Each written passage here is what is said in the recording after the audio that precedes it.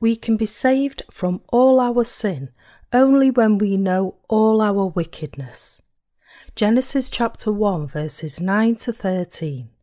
Then God said, "Let the waters under the heavens be gathered together into one place, and let the dry land appear." And it was so. And God called the dry land earth, and the gathering together of the waters he called seas. And God saw that it was good. Then God said, "Let the earth bring forth grass, the herb that yields seed, and the fruit tree that yields fruit according to its kind, whose seed is in itself, on the earth." And it was so. And the earth brought forth grass, the herb that yields seed according to its kind, and the tree that yields fruit, whose seed is in itself according to its kind. And God saw that it was good. So the evening and the morning were the third day.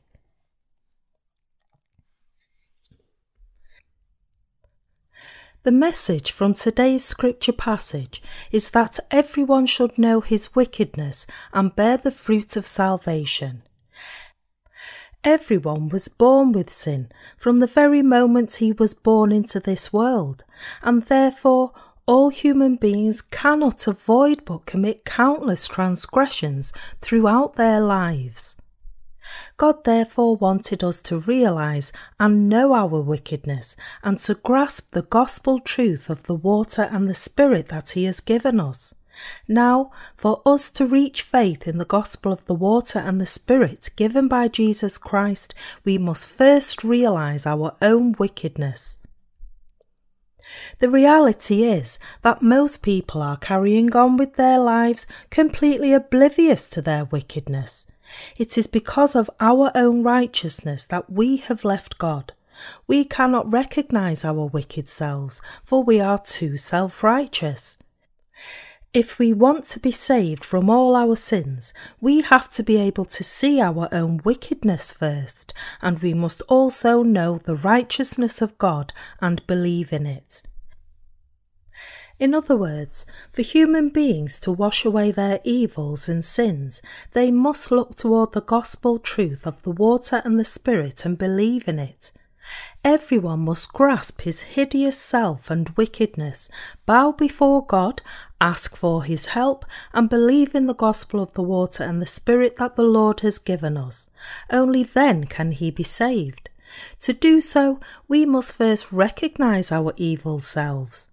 God's word is the word of truth that saves us from sin. It is to those who acknowledge God's truth that the Lord brings salvation and enables them to bear many fruits of faith. We must realise the truth that our Lord spoke on the third day of creation. The Bible twice states that on this third day of God's creation, God saw that it was good. Genesis chapter 1 verses 10 and 12. Once, God said that he was pleased to see the dry land appearing, and the second time he said that it was good to see the herb that yields seed and the tree that yields fruit. In the Bible, the earth refers to the human heart. As God gathered together the water covering this earth into one place, he saw the dry land being exposed, and he said that this pleased him. This implies that God's word has enabled us to see the many hypocrisies covering our hearts. Why is God pleased to see the appearance of the dry land? It is because one can be saved only if his basic nature, which is evil, is exposed. Man-made religions are nothing more than systems of hypocrisy. In other words, as human beings have wrapped up their fundamental wickedness with a cover of hypocrisy called religion, they themselves do not realise that they are all evil beings. So people cannot see their true selves filled with sin, and have fallen into a great delusion, considering themselves virtuous. That is why, unlike human beings who try to prevent their sins from being exposed, God wants their sins to be revealed. Mankind's sins cannot be hidden from God. God wants to expose people's sins and heal them. It is only after mankind's evils are exposed that God can give the remission of sin to every sinner, and that is why God is pleased to see our sins fully exposed. People generally want others to see them as good and virtuous, so they pretend to be good all too often, and fooled by their own hypocrisy, most of them are convinced that they really are virtuous. However, the fact of the matter is that there are so many evils hidden in their hearts, and they all need to realize this. To whom then is the God-given salvation fulfilled? There is no doubt that salvation comes to those who know themselves to be complete sinners and believe in the gospel of the water and the Spirit given by the Lord. In other words, only those who admit that they are infallibly bound to hell if they continue in their way can receive the remission of their sins by believing in the gospel of the water and the Spirit. What about you then? Don't some of you also think that your hearts are virtuous? Could such people be saved from their sins? Or is it only by realizing one's evil heart and asking the Lord for his grace that one can be saved from his sins?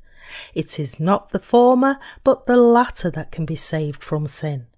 Unfortunately, however, there aren't that many people who know and admit the fundamental wickedness of their hearts.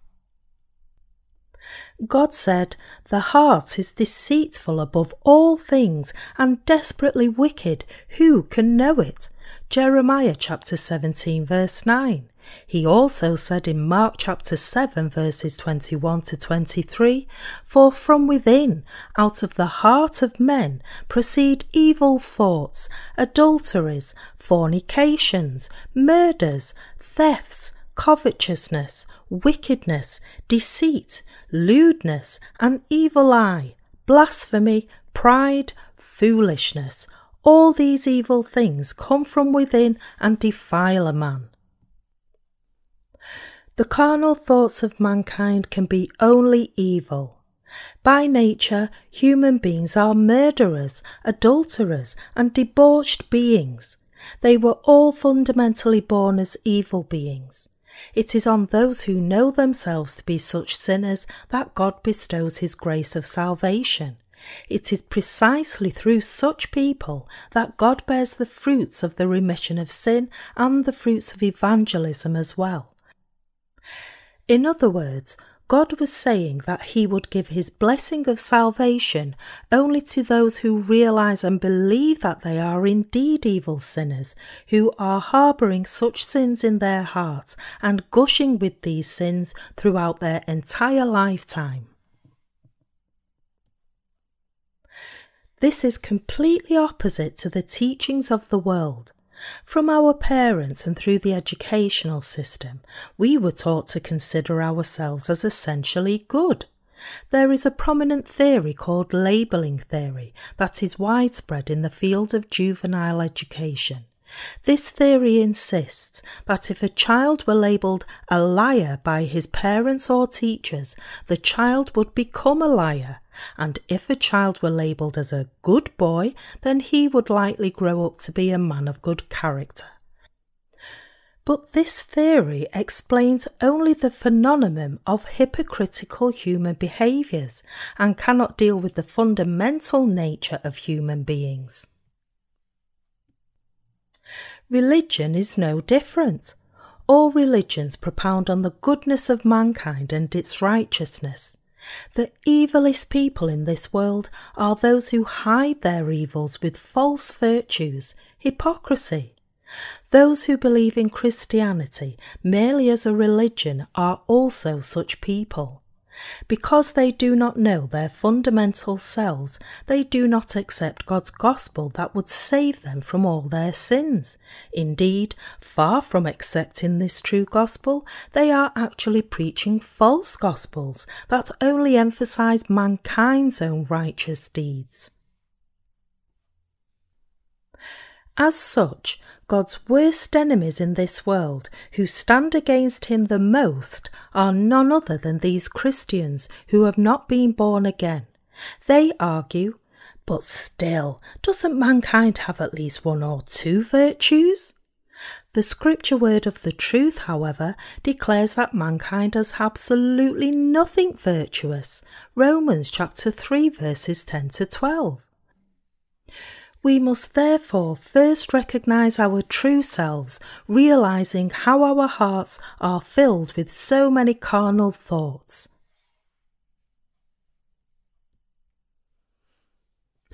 The Bible writes that when the third day of the creation of the heavens and the earth began, this earth had been covered with water. This water here refers to the water that was below the firmament. Sometimes even the water below the firmament may look clear. However, the ground at its bottom, hidden by the water, is in fact very filthy. Only when the filthy bottom is exposed can God cleanse this ground, and that is why he said on the third day, "Let the dry land appear." This implies that as mankind's nature is fundamentally evil, God wants us to recognise and admit our transgressions. Jesus Christ came to call all sinners and save them from every sin. Our Lord said, "I have not come to call the righteous, but sinners to repentance." Luke chapter 5 verse 32. God said that evil thoughts, adulteries, fornications, murders, thefts, covetousness, lewdness, foolishness, pride, and so on are all inherent to mankind, that we humans all have such filthy hearts. God cannot bear any fruit through someone who doesn't fully reveal his sinfulness before the Word of God.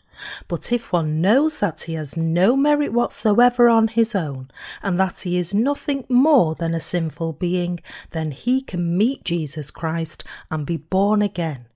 To whom has the God-given salvation come? The salvation of the God-given remission of sin comes only to those who believe in the gospel of the water and the Spirit. It is by believing in what Jesus Christ has done for sinners like us that we are saved through grace. Ephesians chapter 2 verse 8.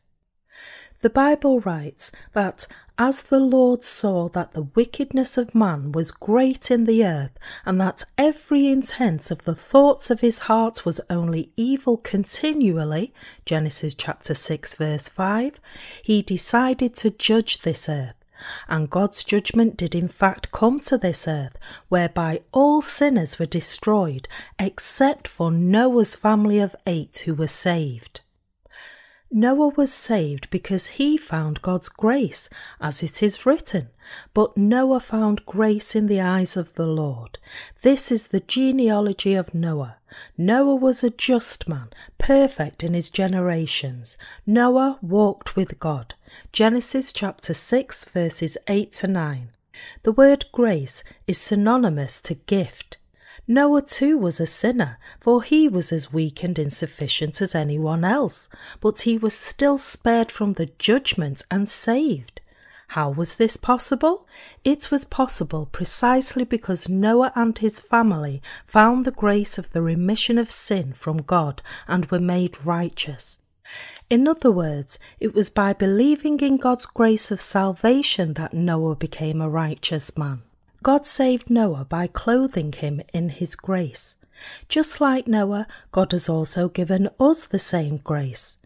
Even though our very thoughts and acts are both evil, God has blessed us to become his own people. After making this earth uncovered and dry, God blessed it to bring forth the herb that yields seed and the fruit tree that yields fruit according to its kind. It is when the dry land appears that the earth begins to bear fruit before God. In other words, human beings are born again from their sins by first admitting that they are sinners bound to hell, and second, by believing in Jesus Christ, who came by the truth of the water and the Spirit and has saved sinners from sin. If we realise our sinful state and take off the mask of hypocrisy covering our hearts, we too can receive the remission of our sins and bear every good fruit, all by accepting the Word of God and believing in it. God abhors hypocrites. Those who pretend to be virtuous before God do not know the truth of being born again of water and the Spirit. The religionists who hide their evils behind their good-natured smiles are typical hypocrites. Why are they so hypocritical constantly? It's because they want to hide the fact that they themselves are sinners bound to hell. Neither hearing the word of God nor heeding to the voice of their own conscience, they pretend to be righteous people even as they are sinners. Since they don't admit the fact that they will be cast into hell for their sins, nor do they have any desire to receive the remission of their sins. That is why they snub the gospel of the water and the Spirit. There are too many people in this world deluded into believing that they are really good people. Those who are under this illusion to think of themselves as virtuous before God, that is, those who do not admit to God that they are evil sinners, are all hypocrites. Those who boast their hypocrisy and seek after works-oriented faith are hypocrites who do not follow the truth of being born again, which is really what pleases the Lord, but only their own rightfulness. God abhors the hypocrisy of mankind. That is, he abhors false virtues. So you should realise here that the false goodness of mankind is a mortal sin that stands against the true goodness of God and leads one to hell. For evil human beings to try to cover their whole wickedness with their hypocrisy is like covering their own eyes to see no evil. When you tip a bottle of soy sauce, what pours out is soy sauce. Clear water is not poured out of a bottle filled with soy sauce. Likewise, when mankind itself is filthy and obscene, how could any goodness come out of it? Therefore, human beings must confess their wickedness to God, believe in the Bible, which is the Word of God, and thereby be wholly remitted from all their sins as white as snow. And once they receive the remission of their sins and are made righteous, they should no longer follow the hypocrisy of mankind, but they must follow only the Word of God by faith. We can cast aside every hypocrisy of mankind and come to follow only the gospel of the real truth that clothes us with the righteousness of God only when we admit that we are bound to commit sin until the day we die. My fellow believers, even those who have been saved from all their sins by believing in the gospel of the water and the Spirit, must recognise that as far as their flesh is concerned, they are still evil and filthy. It is through those who admit their evil selves by believing in God's word of truth that God reveals his glory and bears the fruit of righteousness. In contrast, the sinners who do not believe in God's word exactly as it is do not bear any righteous fruit of the true goodness of God. That we are compelled to recognise ourselves as obscene, filthy and sordid beings is not because we have actually committed all such transgressions with our acts. Rather, it is because we believe in God's word that when we reflect ourselves upon this word, we are compelled to admit ourselves as wicked human beings. The righteousness of God is held in the gospel of the water and the Spirit.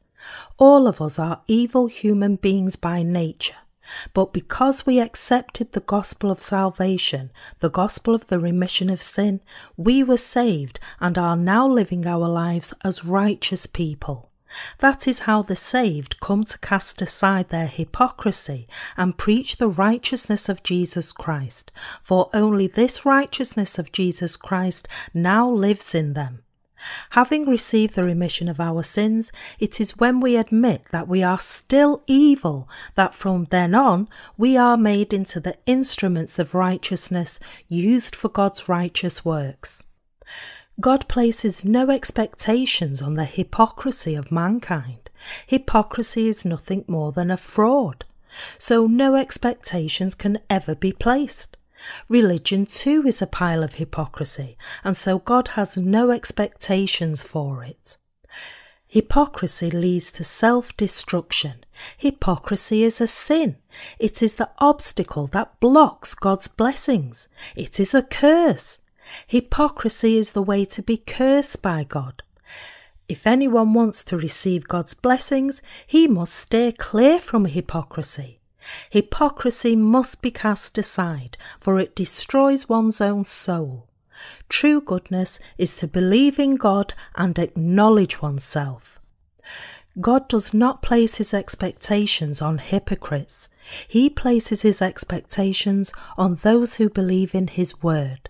God's church also does not place any expectations on the hypocrisy of mankind. We place no expectations on another human being, no matter who this might be. That's because the flesh of mankind is filled with hypocrisy. Since everyone's flesh is the same, it is an illusion to think, I'm not like that man, I'm different from everyone else. Each and every human being is the same pile of sin, but the Lord revealed the righteousness of God to us by becoming the Saviour of sinners. He has made it fully exposed that before the word of God, no one has any righteousness at all. Do not deceive yourselves. Do not be fooled by your own hypocrisy. No one should give high marks to himself. God himself said that mankind is a brood of evildoers and that the human heart is more corrupt than anything else. However, God's power is so overwhelming that even through such wicked human beings, he still bears the fruit of his righteousness. What has saved us from our sins through the truth is the very goodness of God and his righteousness. This is the power of God. Isn't it marvellous? The gospel of salvation is the sole truth that only God has. For us to bear the fruit of truth, we must realise that we had been complete sinners and complete hypocrites, and we must believe accordingly. Do you admit all the sins exposed in you? Even for those who have been born again by believing in the gospel of the water and the Spirit, the very first phenomenon to unfold is that the wickedness of their flesh is exposed more and more. In other words, their wicked selves are more exposed than even before. The same thing happened to me as well. I hardly had any quarrels with my wife before, but once I received the remission of my sins, I actually became more prone to quarrel with my wife, and my words became even ruder, as if I had forgotten all about my proper education. So after receiving the remission of my sins, I sometimes wondered to myself, why am I like this? Does this mean that perhaps I was not remitted from all my sins? How could I do this? God's word of truth makes it clear beyond any doubt that we are indeed evil beings wrapped up in hypocrisy, but because we do not acknowledge the word of God with our hearts, he makes the dry land appear in our lives. If we do not recognise the written word of God, that is, the real truth of goodness, then God's word must fight and overcome us, and so God exposes all the evils of mankind through our circumstances. That is why even the born again are tormented by their evils. But once they admit such evil selves and trust in God's word of truth, they can bear the fruit of the remission of sin. On our own, we did not know that there were such evils in us, but the Lord exposed our wickedness so that we could not but see and recognise these evils. Having done this, the Lord then saved us through the word of the water and the Spirit. Therefore, the more our evils are exposed, the more we should thank the Lord. As such, everyone should acknowledge God's word of truth as soon as possible, thus turning themselves into God as a brood of evildoers, filled with hypocrisy, and be born again by believing in the gospel of the water and the blood given by Jesus Christ. If you really want to take pride in the gospel and live in the midst of the light with this gospel and with God, then you must wholly believe in his word of truth. Those whose lives are deceived by their own hypocrisy do not know the truth that the word of God teaches, and so their lives turn only more hypocritical. As they find themselves incapable of really living virtuously, no matter how hard they try, they even end up giving up their lives of faith. Deceived by their hypocrisy, in other words, they are unable to lead their lives of faith until the end. Through the word of truth, they should have realized what kind of people they are, and they should have cast aside their hypocrisy. Human beings can be saved only if they know their wickedness and their evils are exposed. What about you then? Do you admit that you are evil? Do you recognize that mankind is wholly wicked, 100%?